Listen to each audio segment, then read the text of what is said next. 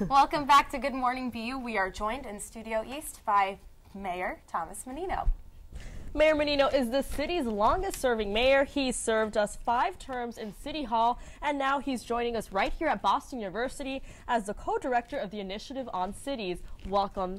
Great to be with you guys. Welcome. Thank you so much for being here today. Thank you. Thanks for inviting me. We're so happy to have you. So we'd like to start today by discussing yesterday's tragedy in the city, obviously the loss of 2 of our own Boston firefighters.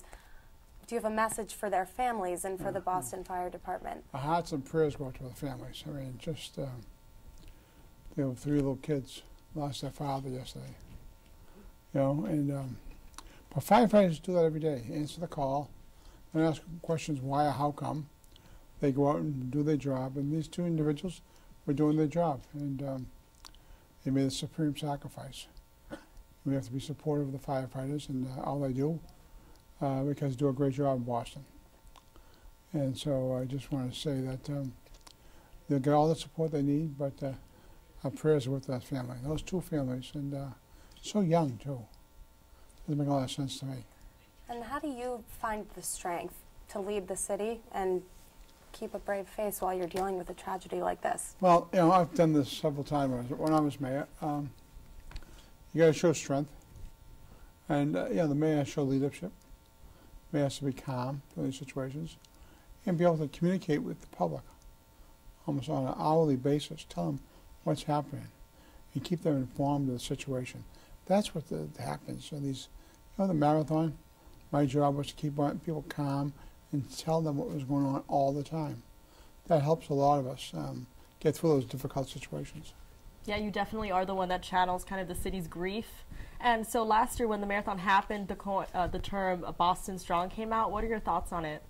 Well, I think Boston is a more resilient city, a stronger city since the marathon bombing. I was mayor for 20 years. I never saw the city come together as well as it did that week, and just continues to be strong. The one fund which we set up raised $61 million. Incredible. And it was distributed 8 weeks, and now we got another $13 million. We'll have more revenues for the survivors of the bombing. But I think, you know, to me, Marathon Weekend is the best weekend of the year. Absolutely. It's a great weekend. Everybody's there having a good time. Family, you know, college students, everyone's having a fabulous time that weekend. And to have these 2 individuals destroy people's lives, I'm still asking why. Why would they do this? How demented can they be? And how angry can they be? And but our world changed in 9/11. Terrorism became a fact of life, and our world changed forever since then. We have to be cognizant of that, and we have to be aware of that. But we can't. We have these major events. We still can't make them a police state. You have to enjoy yourselves. That's why I'm worried about the marathon. I want people to enjoy themselves at the marathon. Come and do what they did in the past years. You know. All your college students up on Commonwealth Avenue, Kenmore Square, just having a good time. So would that be what your message for the following, this year's marathon? Is that what you would hope for people? I hope that people come to the marathon, enjoy themselves, and cheer on the 36,000 runners who are running the marathon. Absolutely. And Mayor Walsh has some pretty big shoes to fill. Your shoes don't look that big, but they are. So how do you feel about his time in office so far? I think Mike's is a good guy. I think his heart's in the right place, and he'll move the city forward, and I'll be as supportive as I can to him. Tough job being mayor. You know, I mean, look at yesterday morning. You started off doing one thing, and you had a tragedy. Things change as mayor every hour, the hour almost. You never know what's going to happen. You might have a tragedy like he had yesterday. Tomorrow you'll have something else happening. But also, as these tragedies and incidents happen, you also have to run city government. Right. You know, you have 630,000 people live here, 1.2 million who work here. And, you know, that's all important. How do you make the city move forward? And that's the challenge mayors have. I think Marty Walsh can do it. Good. I'm sure he's very happy to have your support. And I just want to take a moment to officially welcome you to BU. I'm sure the transition has been a little bit difficult, and I'm sure your office in City Hall was far more beautiful than Bay State, but it's a nice view, right? Oh no, Bay State, I have a very nice Right? office, Bay State. Beautiful view. Oh, yes. When spring ever comes, it'll be beautiful and the trees blossoming. Absolutely. Looking onto the Charles River, wow. Oh, yes. Perfect. Better view than I had at City Hall. That's good. We like to hear that. But please tell us what it is that you're doing here on campus and what students can do to get involved. Well, Initiative on Cities is a concept that President Brown and I came up with. It's about mentoring mayors all over the world, not just in America, but all globally. And we're going to have a conference in November, bringing mayors from all over the world, we hope, talk about some issues that are important to them and important to our future. And what we want to do is, as mayor, educate. You get elected, but then you're thrown into that thing where you have to govern. And how do you prioritize what you're going to govern? I always think finance is the most important thing to do as mayor, because if your finances work, your city works. Right. If your finances work, you have public safety, you have education, all that. If you don't have the money, you can't do it. It's easy to do. You just got to pay attention to it. And so I want to mentor a lot of these mayors because, what's happening now, the federal government's not a partner anymore. State government's not a partner. All the emphasis is on urban areas around the world. And we'll make sure the mayors understand their job and how they do their job well. That sounds very exciting. I'm involved in the political science department, and I am so upset that I'm graduating this year because I would have loved to be more You're involved. going to the real world now, huh? I'm going to the real world. But I just want to take a second to ask, how are you? How are you doing? I'm doing great. I'm enjoying it. Different lifestyle. Definitely. When you're mayor, you have, every 15 minutes you do something different. At the university, take a little longer to do things. But I'm enjoying it. I'm enjoying the young people.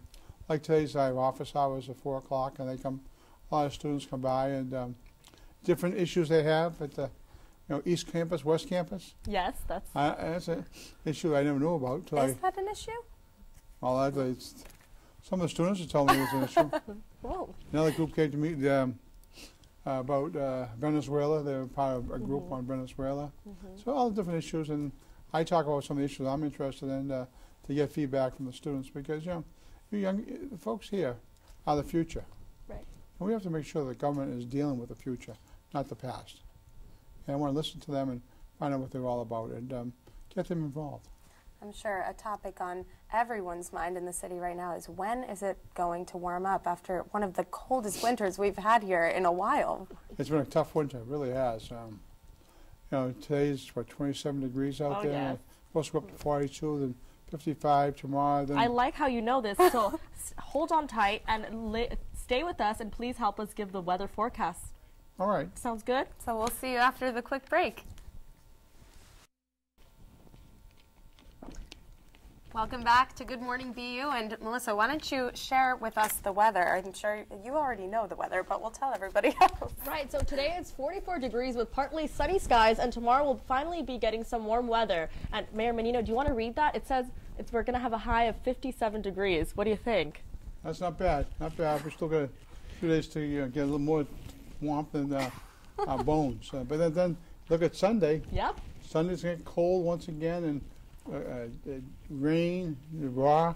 Unfortunately, we'll only be keeping with 50 degrees over in the weekend. But hopefully by next week, things will start warming up again, and we can hope for that spring. Well, next Friday, the Red Sox home up. Yes. What do we think? If we all cross our fingers at the same time, maybe it'll be sunny and 50? Oh, warmer than 50. 60. 60. 56. 65. 65. We want a little 70. warmer. That is Shoot right. for the stars. That's the ideal weather. And can you believe that Brooke just announced earlier that she had been a Yankees fan before, but since her time in BU, she's become a Red Sox Don't be fan. mad at me. She's, she wants to be with the winner, that's why. I have to be with She the winner. switched teams because the Yankees, where they go last year, Nowhere. and the Red Sox won the World Series, so now she's with us. And if the season goes bad, she'll be back with the Yankees. No, she's no one way. of those individuals. I'll keep No her way. accountable. My whole family went with me to what we used to refer to as the dark side, which was the Boston Red Sox side, but now the Yankees are the dark side. And I have a lot of Boston Red Sox hats. I can't get rid of them now. I have to keep a little piece of Boston with me always. Where are you from? I'm from Connecticut. And I'm from Miami, Connecticut. Florida. Miami, Florida. What are you doing up here? Come out back home. Thank you so much for being with us today, Thank you, Mayor guys. Menino. We really appreciate all of you guys for sticking around and watching. And that's all for Good Morning BU today. Make sure to tune in with us next.